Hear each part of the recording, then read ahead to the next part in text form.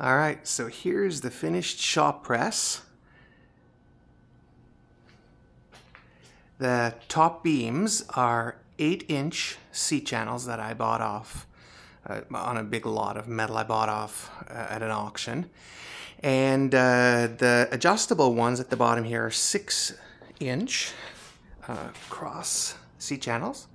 And I connected them with some connector pins here that are actually removable. So in case I ever need to have more than the 6-inch gap here in between, I can unscrew these bolts and I'd have to get a new or like a longer pin here that sticks out further, but then I can create 4 more and have them like 10 inches apart. I don't think I'd ever need that, but just in case, I didn't want to weld the 2 C-channels together in the middle, or else I'd have to buy another $50 worth of C-channels.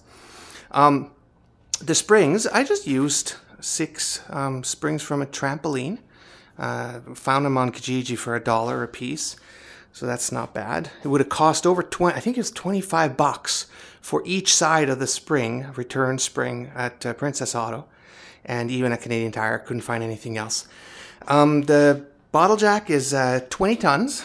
Got it on sale for like 50 bucks at Princess Auto. I know it's more expensive than in the States. It's you can get them a lot cheaper at Harbor Freight, but this was a good deal, $50 for a 20-ton jack. And I think the stroke of the ram here is 6 1/4 inch. I didn't have it extended all the way, but it would go a little bit further. Then I ended up having to drill and tap a hole in the side here and attach it to a vinyl hose that goes into just a lawnmower tank. Let's see if I can lift it up. And I mounted it on top here. So because the bottle jack is upside down, I ended up having to actually put a vinyl hose in. You know, this is normally where the oil gets sucked into the jack. So I extended it all the way down. But even when I go and extend the ram all the way down, the level inside goes too far and it sucks air into the jack, into the pump mechanism, and that's a real pain to bleed. So that's why I attached the extension hydraulic oil tank there. Welded it all real good together. I'm pretty pleased with it.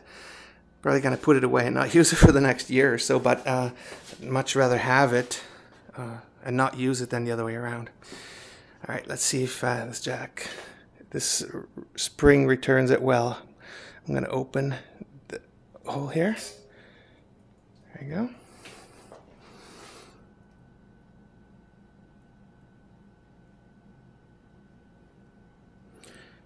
So I'm pretty happy about that. Finally done. And here's the whole thing in its full glory. Oh yeah, one more thing I forgot to mention. The top, I actually made it with the 8-inch C-channel, so this would be rated for probably a 34, 35 ton bottle jack. So I could put in a stronger one, but then I'd have to get bigger C-channels at the bottom. But for now, I figured it'd be easier to weld the strong ones at the top and then have to replace the bottom ones if I need to. So I'm pretty happy about it.